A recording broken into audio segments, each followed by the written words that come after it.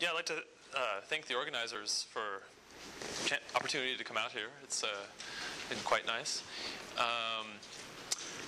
As of last month, I changed hemispheres to Sydney, Australia. So most of the work I'll talk about was done in the group of Peter Zoller in Innsbruck. So most of what I want to talk about today is some approaches to try to realize in physical systems, particularly atomic and molecular systems, ways to obtain highly correlated many-body states, which could be used for protected quantum memories. And protected, I mean in the sense that there's some kind of built-in structure which makes them resilient to some level against noise. So the philosophy is that if we can, build in some resilience to noise at the hardware level, then that might ease up some of the requirements at the software level, which could reduce the number of resources and operations necessary to protect information. And in particular, I want to focus on spin lattice models. So this would be, some spins that will be in a regular array, and I'll be looking at interactions among small neighborhoods of spins. In particular, focusing on ways one might implement subsystem codes or surface codes, at least some fairly simple versions of the same. And the mechanism for doing that will be what I call an analog simulation with atomic, molecular, or optical systems. And by analog, I just mean that I'll be looking at ways you could engineer a Hamiltonian that will be left always on. So there will be no stroboscopic pulsing to sort of approximate a Hamiltonian, but it will be engineering the microscopic physics so that you approximate what you want to have. And the hope is that even if you don't get it exactly right, you might still maintain some of the properties that you would find desirable. So I'll talk about ways one can design spin-half or spin-1 interactions with atoms or molecules trapped in optical lattices. I'll describe what those are in a minute. And discuss some applications in terms of spin chains that can be used for quantum communication, as well as protected quantum memories. Now, one of the things that's kind of been not so clear about working with these kinds of systems is how you would actually perform desirable coherent control. In many of these systems, the operations to perform logical gates involve global operators, or products of spins across an extensive region of the system. So I'll talk about some newer ideas on implementing string or planar operators. And then if there's time, but maybe not, discuss maybe what would be an idea for doing a digital simulation of an NEM model. And by digital, I mean something along the lines that Yannis Pakos described yesterday, where you don't have an always-on Hamiltonian in the background, but you perform a sequence of operations on a set of spins which would simulate the action of braiding within some topological phase. So it's sort of an algorithmic construction, but there would be no energy gap against unwanted errors. Okay, so Dave Bacon gave us a very nice introduction yesterday, or even more than an introduction, really. Fairly thorough discussion of subsystem codes.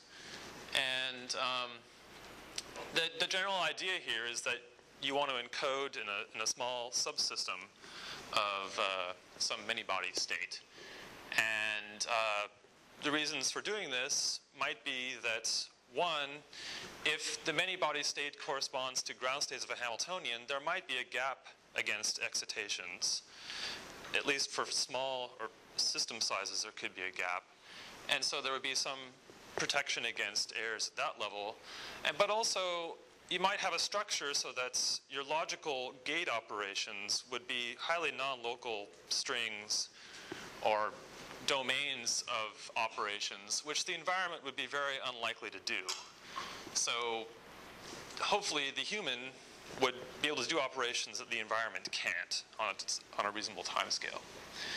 And so that sort of the canonical description here is that your Hilbert space splits up into one of these factors would correspond to a subsystem where you can encode information. A particularly nice realization of this is described by the 2D compass model, where you have spins on the vertices of a lattice, and we have XX interactions along the X direction and ZZ along the Z direction. And you have a set of conserved quantities corresponding to pairs of strings of Z operations, and because pairs of polys commute with pairs of polys, those will commute with the Hamiltonian, and they'll also commute with themselves as well as pairs of X string operators. So they square to the identity, so we have plus or minus 1 eigenvalues, and this forms then, these pairs will generate, 2n minus 1 of these pairs will generate the stabilizer group. But we also have a set of logical operators which will commute with the Hamiltonian and with the stabilizers, but will anti-commute with each other. And particularly, these single strings collide at one point, so they anti-commute. And these operations then would correspond to logical operations on your qubit. So this turns out then to be described as an n² 1 encode. So 1 logical qubits and n² physical qubits. And then there's an extension to 3D, the 3D compass model, with XX, YY, and ZZ interactions. And the idea is quite similar, except now your conserved quantities are planar operators. And our logical operators correspond to, for instance, a plane of Z operations in the XY plane. So those will commute with the Hamiltonian, and they'll commute with the stabilizers, which correspond to pairs of planes. But if the number of spins, if we choose an n by n by n lattice where n is odd, then these planar operators will collide at an even number of spins, so they'll anti-commute. And then this can be described as an n³ 1 encode. And you could, if you wanted to do something like C0 operations, you could do them transversely by having a cube within another cube. So I was just describing how one could implement those kinds of spin models and do some operations. And we also heard about surface codes. And there's a nice general description given by Kitaev back in '97 in terms of a spin lattice model where you have vertex operators, these AV operators, and face operators, BF operators. And generically, you could do this over a set of operations which enforce local gauge constraints for some finite group G. And in the case of the toric codes, these vertex operators were a product of x's on all the spins meeting at a vertex, and the face operators were products of z's on the edges surrounding a face. In this more generic construction, you would have these vertex operators which would basically symmetrize over gauge transformations on the spins. So you would associate each level of the spins with some element of a group, finite group, and depending on the orientation of an edge which underlies this, you can choose the orientations arbitrarily as long as you're consistent, then the action here is to left multiply or right multiply the group element. And then the face operators enforce this constraint that the product of the group elements around a face is the identity. So this is, you can think of this as sort of enforcing a zero flux constraint. And all these operators commute with each other, and the excitations are generically localized anionic excitations. So again, in the simple case where the group is Z2, then we have the toric code model.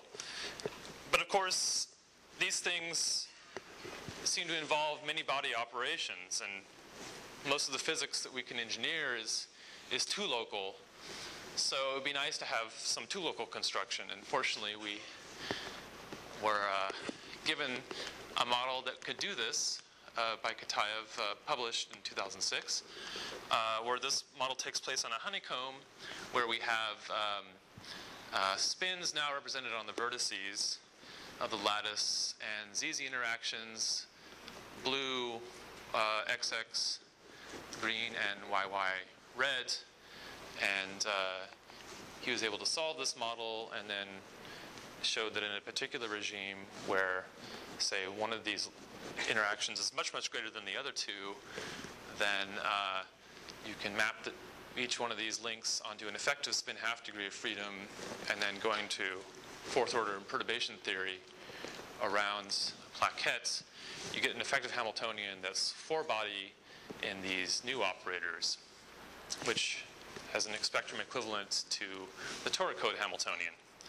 So this is nice. This gives us a basis in terms of just a two-local model in which, in a particular phase, we could at least probe some properties of a surface code. So let's look at ways we could actually construct such things. And the general idea will be to use atoms or molecules trapped in optical lattices. Optical lattices are just periodic potentials created by interfering standing waves of lasers, as created by an induced dipole moment on the atoms or molecules. And you can generally do this coherently if you're far off optical resonance, because you have a coherent shift which scales with intensity of the trapping light over the detuning, whereas the incoherent part goes as the intensity over detuning squared. So for large intensities and large detunings, this can be a very coherent trapping potential. You can trap things for several seconds. And the flexibility of having these potential created by lasers means that we can create different types of topographies. For instance, we can make these honeycomb traps or three-dimensional traps. And there's some very advanced technology now for actually preparing single particles in single wells of lattices, particularly following this superfluid to mono-insulator phase transition, which was realized experimentally in 2003. This can be reliably prepared so that these are in motional ground states of each lattice well. So let's look at how one could actually microscopically design these interactions that would give you the spin-spin interactions. Well, one approach is to map a Bose-Hubbard Hamiltonian onto a lattice spin model. And the idea here is that you have some atoms that are trapped in lattice wells, and these atoms have internal structure. They have internal spin. They could also have nuclear spin, as well as electron spin.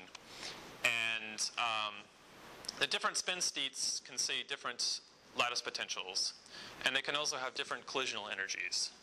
So if we work in the subspace where we have one particle per well, and the spins can hop, then we'll have an effective interaction where a spin can hop to its nearest neighbor and then hop back. And if we just go to a Schwinger basis representation for the SU2 algebra, and take into account these different spin interactions, we get an effective Hamiltonian, which looks like an XXZ model in 1D, where the coefficients here depend upon the relative tunneling strengths and collisional strengths, given as the square of the tunneling divided by the collisional interaction. So this is only valid in the limits that the tunneling over the collisional strength is much, much less than 1. So then it was realized by Duan, Daimler, and Lukin that using this kind of interaction, we could actually use a tailored set of laser potentials so that we allow tunneling, say along this direction, only for spin components that are in the lowest, that correspond to spins oriented along x. And so you get an x-x interaction and a y-y for the tunneling along this other direction, and finally a z-z interaction along this direction. And in doing so, then you get this, this Hamiltonian that corresponds to the honeycomb model. So then putting these into a honeycomb lattice, we then could obtain that model. Unfortunately, the interactions aren't terribly large in this model. For instance, it's limited to a second-order process in tunneling, which is assumed small, and the collisional interactions are limited to the phase space density of 2 atoms in a well, which typically is on the order of 5 kilohertz. So it would be nice to have a way to make these larger. And so something we've been looking at in Innsbruck is ways to do this with polar molecules using dipole-dipole interactions. And the idea is you trap a molecule per lattice well, and the molecules are just 2 constituents atoms, different species, so that we can have a finite dipole moment. And then the idea is that if you have a molecule in each lattice well, then we can excite different rotational states using microwave fields. And if you're in a superposition of a ground and excited rotational state, then you'll have a finite dipole moment. And these dipoles then will interact. And because it's an anisotropic interaction, the hope is that you could use this to engineer interactions in the spin degrees of freedom. So the state space we're considering at just the microscopic level here for 2 molecules is spin half, corresponding to the electron spin of the molecule, and there's a coupling between this ground rotational and an excited rotational state using a microwave field. In this first excited rotational state, there's a splitting due to a rotation spin coupling, very similar to, analogous to an LS coupling for atoms. And then we'll just want to make use of this coupling to realize shifts in the ground's spin states for the 2 molecules. So if you go to second-order perturbation theory in the action of the microwave field on the internal states, that is, we consider ground states of a pair of molecules which are coupled off-resonant to excited molecular states, or excited pair potential states for the 2 molecules, then as long as we're not too close to resonance, then we can see this as a shift in the ground states because we have selective coupling to excited states which are superpositions of different motional parity states and spin entangled states. And by using a variety of polarizations and frequencies, we can tune to these manifold of states in such a way that we realize shifts in the ground spin states corresponding to these effective interactions. So we can get Ising interactions and Heisenberg interactions, etc. And it turns out you can get any permutation symmetric Hamiltonian on the 2 molecules using up to 6 microwave fields. Okay, well, you would also like to not be able to just choose the type of interaction you have between pairs, but also sort of the range of this interaction. The dipole-dipole interaction falls off like 1 over r cubed, and maybe you would like to have much shorter range interactions. Well, that can be done to some extent by using the fact of one feature, that is, if you look here at the relative coordinate probability distribution for a pair of molecules separated by, say, one lattice site on a square lattice, that would correspond, say, to tuning here. Now, we might be worried about interactions with this next nearest neighbor, and that corresponds to this relative coordinate probability distribution. So this is R, which is the separation between the two molecules. But at this field frequency, this is quite far off resonance, but it's not zero. However, you can reduce the effect of the interactions at this next nearest neighbor by using an additional field which would tend to negate any residual interactions at this level. And then, of course, there will be longer range interactions with further neighbors. You can use additional fields. At some point, it becomes very complicated, and you have to do an optimization numerically to find out best way to get the type of interactions you want. And this kind of thing can be fairly straightforwardly extended to spin-1 models. And this is actually something that nature gives us by virtue of nuclear spin in these systems. So if we include the hyperfine interactions as well as electric quadrupole terms in a real type of molecule like calcium chloride, then we could think about trying to engineer interactions using, say, 3 states in one of these electronic hyperfine manifolds and call this an effective spin-1. And, well, the physics becomes just more complicated, but you can still solve, at least asymptotically, for these potentials. And this is just giving a description of the excited pair potentials between 2 molecules. And again, using microwave fields, you can engineer the type of interactions you get between the spins. So this is an example of a sort of a phase diagram of Hamiltonians that can be approximated on a spin-1 chain using microwave fields. And here what I've looked at is the class of bilinear biquadratic Hamiltonians. So this is involving a Heisenberg term and a Heisenberg squared term on these spin-1 particles, where we might want to have different weights of these 2 couplings. And there are different phases associated with the ground states of these systems. So in this instance, we have a Haldane phase for this region of the couplings, that region of theta. And there's a ferromagnetic regime, a dimerized regime. And here, the color corresponds to the quality of the simulation. So it quantifies the soup norm, or the difference of the Hamiltonian that you want versus the one you get using your microwave fields to engineer it. And so in particular for these isolated points here, we can get a realization which has an error of 0.05 at this kind of lattice spacing, which seems quite small. Lattice spacing corresponds to half of the optical wavelength, which is trapping.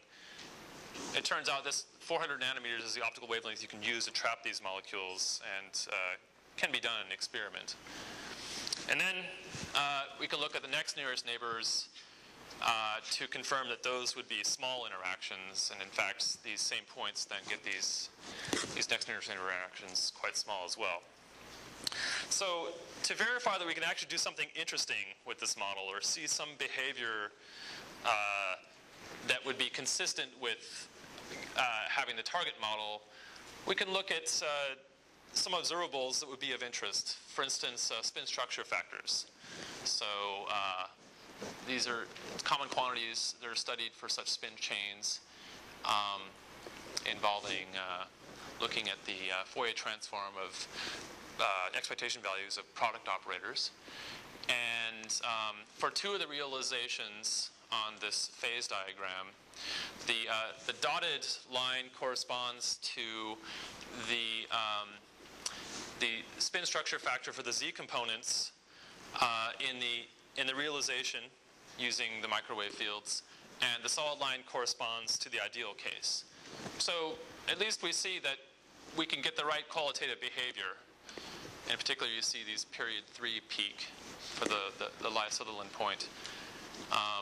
And this kind of spin structure factor could be measured in experiments, for instance, doing a time of flight measurement where you would have your molecules trapped on a chain in a lattice, and you could drop them, and you could get a second order correlation measurements in terms of the intensity interference, which would be spin dependent in this case, and by varying the difference between the separation of these detectors, you can actually extract what this structure factor would be.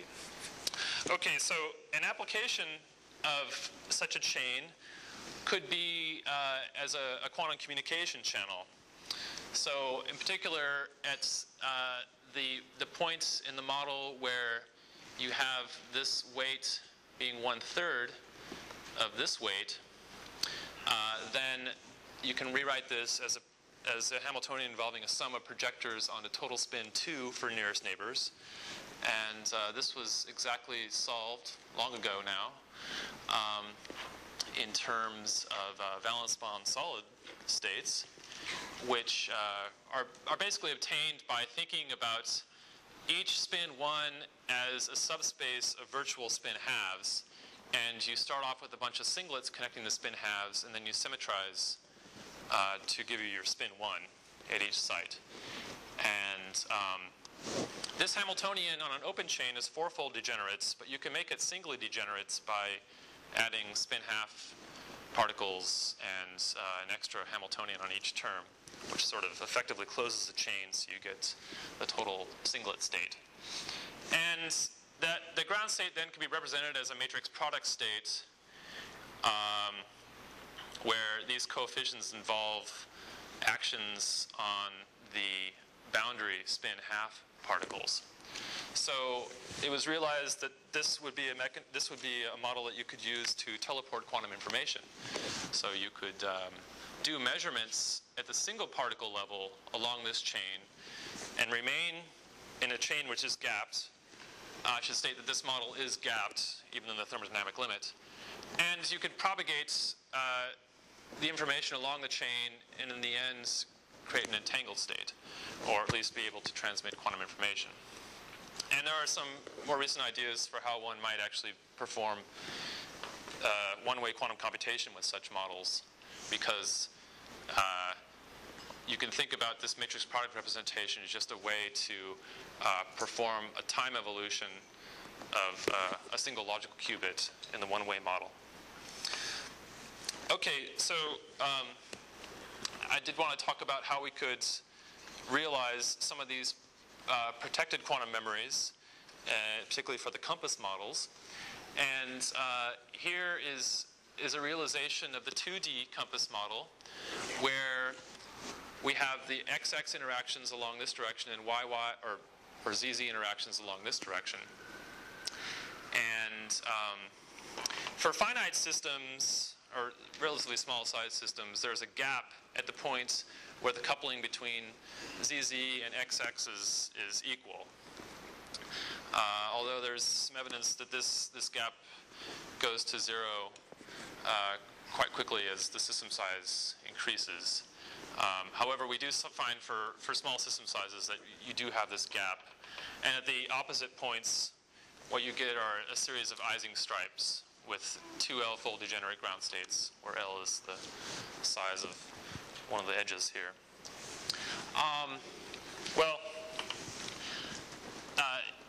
You can realize this model by tuning microwaves to a particular resonance which favors interactions that are ZZ along one direction, and then doing a rotation onto the orthogonal axis then gives you the XX interactions. And we find that if you play with 3 resonances, you can actually substantially reduce residual unwanted interaction terms so that you get the dominant interactions being of what you like. So to verify that, in fact, you get some of the macroscopic properties that are desirable from this model, we looked at 2 quantities, the RMS magnetization of the ground states. This should be 0 if you're in the symmetric case where the XX and ZZ couplings are the same. And here, this is a plot of this RMS magnetization as a function of the field frequency. And we find that right at this resonant point, which is the ideal region, you get a 0 in this RMS magnetization. And if you choose that frequency, then we can look to see what happens to the gap in the model. So we looked at the susceptibility tensor. And you see that if you're in the symmetric case, where the XX and ZZ couplings are the same, then you have a gap to coupling to excited states. And if you're in the regime where they're different, or substantially different, in fact, then the gap is 0. So the realization of this can be quantified in terms of a coupling graph, where we have the edges here corresponding to existence of a coupling, and the color corresponds to the character. So we have, this is ZZ, XX, and YY. And this is now done for the 3D compass model.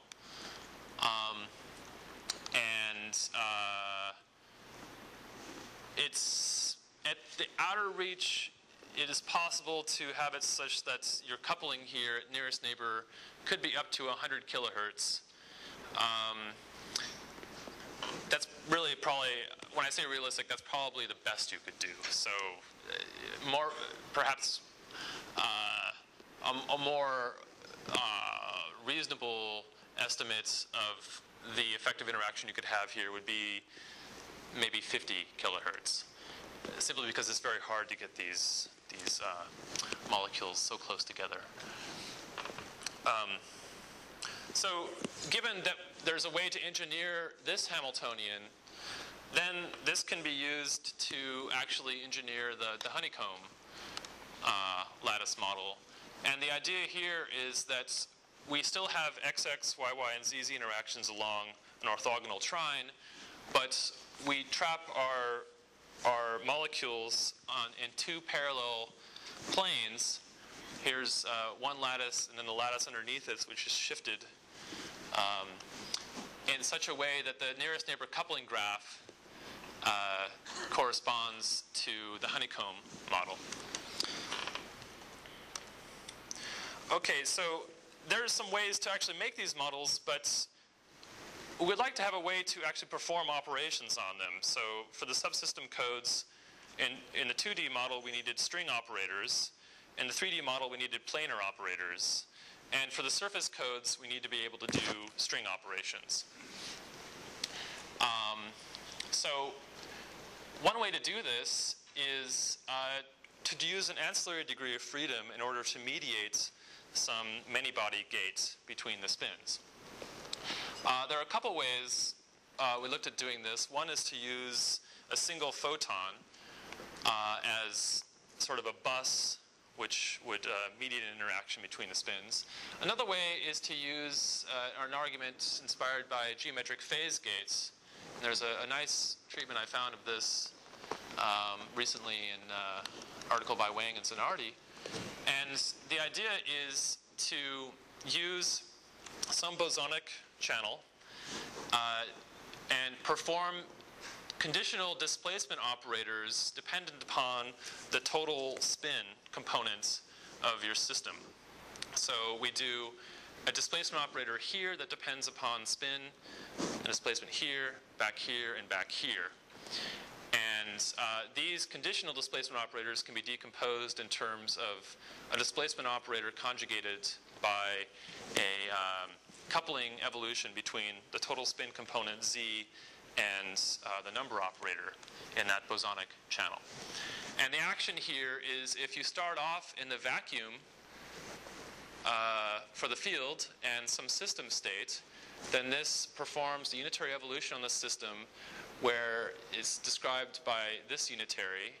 And so if you just pick the phase here appropriate for the parity of your system and the right interaction time theta, then you realize this unitary that's generated by a product of operators. And this is exactly the kind of thing you'd want to do if you wanted to do logical gates on your subsystem codes.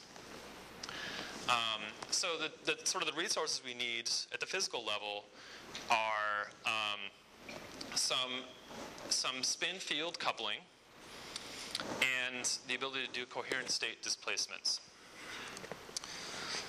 So what we're considering here is having an optical lattice with trapped molecules or atoms that could be immersed into a cavity. And then we want to have spin-dependent field couplings. So this could, in fact, be done by using a field where there's some difference between couplings of the one spin state and the zero spin state to the excited states, such that we get an effective coupling, which depends like the square of the atom field coupling divided by the detuning from the transition. And it may not seem terribly reasonable to actually stick a lattice inside a cavity, but there are already some experiments along this direction for 1D lattices. And in principle, it seems not something that is a major obstacle, although getting good cavities in the regimes where you have this kind of sizable lattice in there may not be terribly easy at this point. Well, you can extend this idea to actually do controlled many-body operators, where at the level of doing this coherent state displacement, you do it conditional upon the state of some ancilla. So the ancilla could be another physical atom, molecule, or it could be another degree of freedom within the cavity. You could use a different cavity mode. And in doing that, if you go around this geometric phase gates, you get a unitary which is conditional on the ancilla being in state 1. So what this gives us is the ability to do controlled many-body operators. Well, all this is predicated upon the fact that we can actually select a certain sub-region of our spins to do the operations. So for instance, with a 2D compass model, we just want to do a string of operations. Well, how do we address just a string of spins in an optical lattice? It's not so trivial to do because the particles are spaced by an optical wavelength, so you can't just use laser focusing to naively be able to address those kinds of spins. And there have been a couple suggestions for how one might do this in terms of mapping things you don't want to interact to dark states. So the idea is, say we want to do an operation on some domain of spins. Well, we choose some shaped fields so that these fields are zero at the locations of spins that we do want to interact. And then for the unwanted regions, there'll be a non-zero control field here, omega c.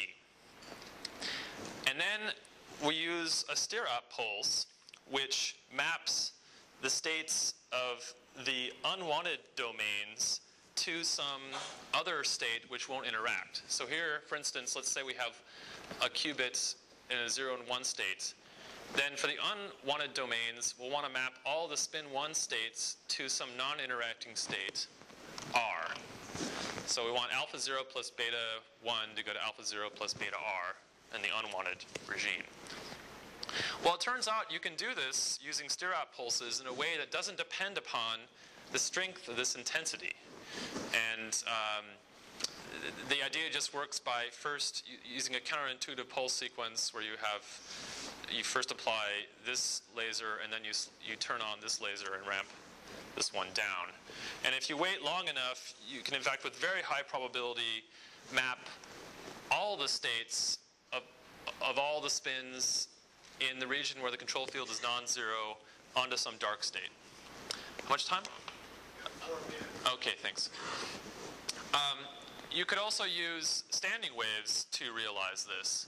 So I could precisely choose the nodes of the standing wave to correspond to locations of the domain I want to address at the end, and then everything that's not at those nodes will then be coupled to dark states. So in this way, you could address planes or strings, or in fact, using some holographic techniques, you could choose more non-trivial shapes, for instance, loops. So one application of this would be to do anionic interferometry in a surface code model. So the general idea will be to start off with some ancillary degree of freedom, which we'll use as our measurement probe, and use this ancilla to perform controlled many-body rotations. So we'll have our quantum memory here, and we'll do controlled string rotation here, string rotation, string rotation, string rotation, and then measure the probe. And the way that we want to get at to anionic statistics is to look at the back action of the action of string operators that act non-contractably on our system. So for instance, we can think of the braiding of an X-type particle in the toric code model with a Z-type particle as the action of a string weave on a 2D lattice. And so just looking where we actually have indicated the locations of the spins here, this would correspond to a Z string, and this would correspond to an X string. And at the level of a physical implementation of this model in the honeycomb lattice model, these types of operations on the physical spins in the honeycomb model correspond to the Z string and the X string. And so we want to see the action of applying this string weave on the ground state. And if you apply this string weave, you get the -1 phase, which is just due to the anti-commutation properties of these strings when they collide at one point. So to measure this, you would do something that's pretty much a straightforward extension of what Yannis described for the very minimal single plaquette model with the photons, where you start off with an ancilla prepared in 0 + 1, and in this path you apply some string operators, and on this path you do nothing, and then you finally measure the state of the probe and extract the statistical phase. It's very important that when you would do this experiment, you would repeat it to verify that this relative phase is invariant under isotopy of the strings. So it shouldn't depend upon the shape of the string as long as it goes from one end to the other. In fact, as a counterexample, if you performed this type of interferometry in the 2D compass model, if you just used straight string operators, you would get this same relative phase popping up, because there again, the strings anti-commute. But we know that if you deform those strings no longer preserve the ground subspace, whereas in the surface code model here, they do. So, well, we'd like to know how well you could perform these operations in the case of losses. For instance, there'll be cavity decay as well as single particle decay. Okay, just a second. I'll finish up here. And it turns out that you can exactly solve for the process fidelity of this gate in the regime of having cavity decay and a simplified model for the spin decay. And basically we find that depending on whether you use a single photon to mediate the gates or coherent states, you can still have rather large fidelities for system sizes of 9, 25. It's not very sensitive on the system size. In fact, it's independent for the process fidelity as measured by the average case. Worst case fidelity is dependent on the square root of the system size. So at least this gives some optimism for being able to apply many-body gates in these kinds of systems. So with that, I'll just close with my conclusions. Thanks.